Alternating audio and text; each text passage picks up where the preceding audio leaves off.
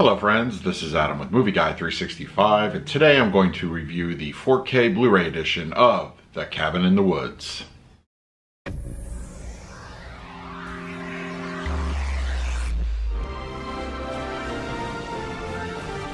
If you're new to the channel, please hit the like button, subscribe, hit that bell notification. You can also find me over Twitter, Instagram, and Letterboxd at Movie Guy 365. Okay, The Cabin in the Woods on 4K Blu-ray. Now, a little bit about my feelings on the movie. This was one of my favorite movies of 2011. I really enjoyed it. I think it's a very smart commentary on the horror genre.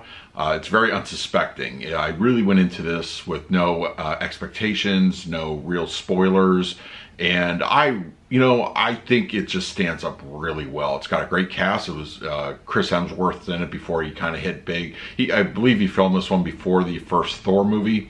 So it was just kind of one of those movies that really has a great cast, and the overall premise is awesome. I don't want to spoil anything here, but if you want a great take on the horror genre, a commentary, something with great references from the whole horror franchise in general, definitely check out The Cabin in the Woods. Alright, now we're going to talk about the picture quality and audio of the 4K Blu-ray in just a moment, but first let's do a quick unboxing. Okay, we have Cabin in the Woods slipcover edition available from Lionsgate. Really dig the artwork on here. Then we have the back and the spine, and then the interior. Some little artwork on the 4K disc. So overall looks great.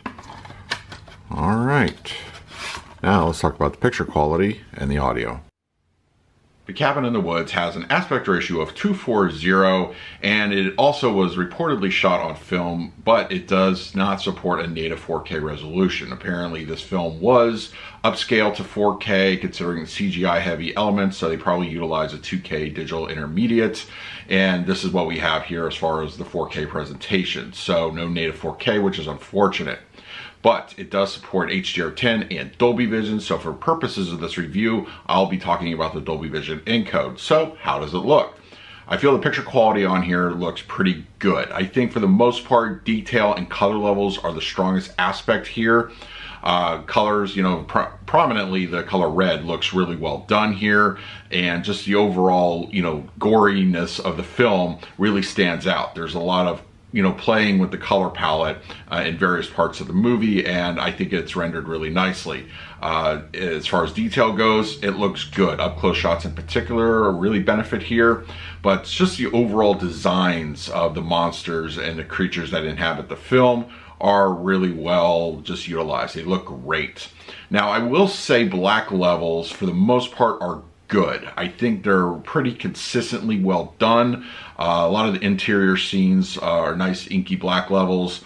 Nighttime scenes can be a little bit elevated from time to time.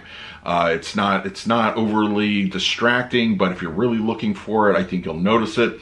But I've seen horror films utilizing HDR and Dolby Vision that look really well done with black levels. This one is okay in that area. I think it's an overall very good picture quality despite it not being a native 4K resolution, but the upscale really stands out, and I think you'll be very pleased.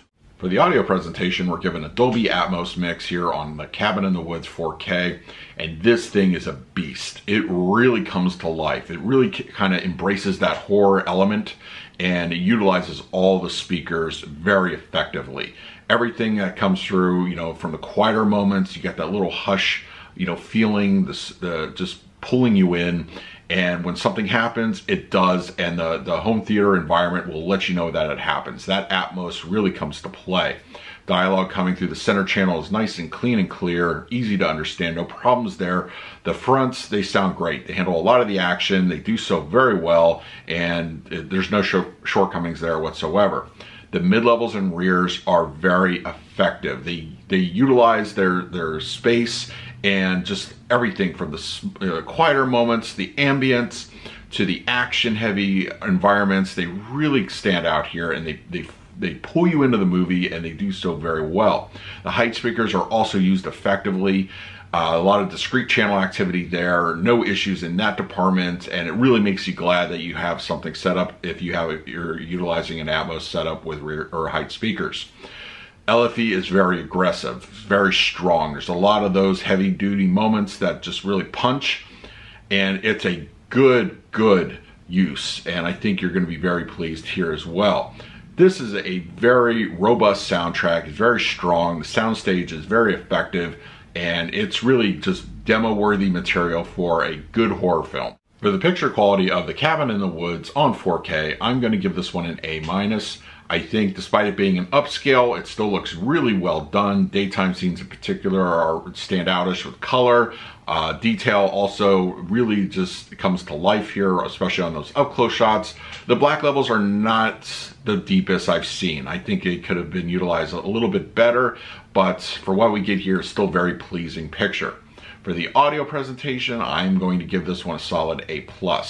It's a very strong representation of horror on 4K with Dolby Atmos. All the speakers are used effectively. It's very robust and just an overall immersive, strong audio presentation. So that is my review of The Cabin in the Woods 4K. Let me know if you have the movie, and if you have it on 4K, what do you think of it? In the meantime, please like, subscribe, hit that bell notification. I put out videos every single day. So until next time, this is Adam with Movie Guy 365. I will see you at the movies.